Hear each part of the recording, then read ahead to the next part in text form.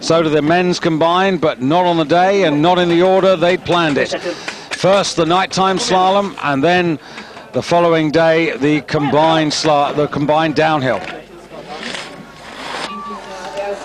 Aamodt of Norway, the world champion at the past two world championships in '99 in Vale and in '97 in Sestriere, setting the pace to take the lead in the first of the two slalom legs. The Austrians, though, were close behind, but not everybody had a happy first run.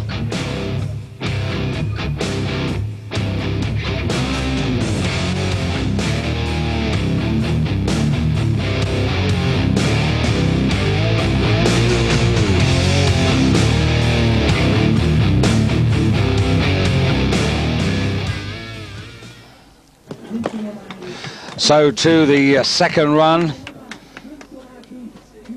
Lasse Kjus suffering from bronchitis still. A run full of errors. So Aamodt, the #1 man for Norway, chasing down.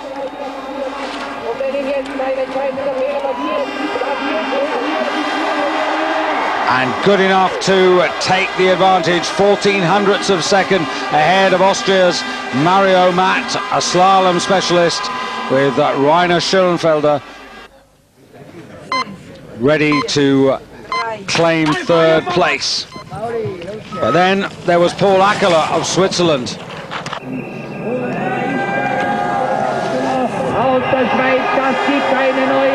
Akela, fifth after the slalom.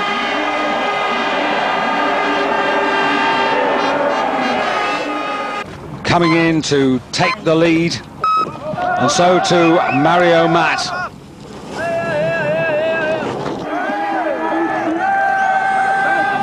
Mario Matt holding his composure, skiing even better than Akela, and overtaking the Swiss veteran by over half a second to move into the lead.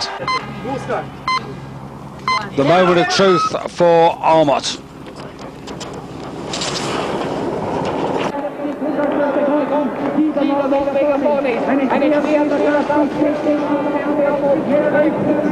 Skiing well within himself, using all of his experience. Aamodt, no mistakes. A hat-trick of World Championship victories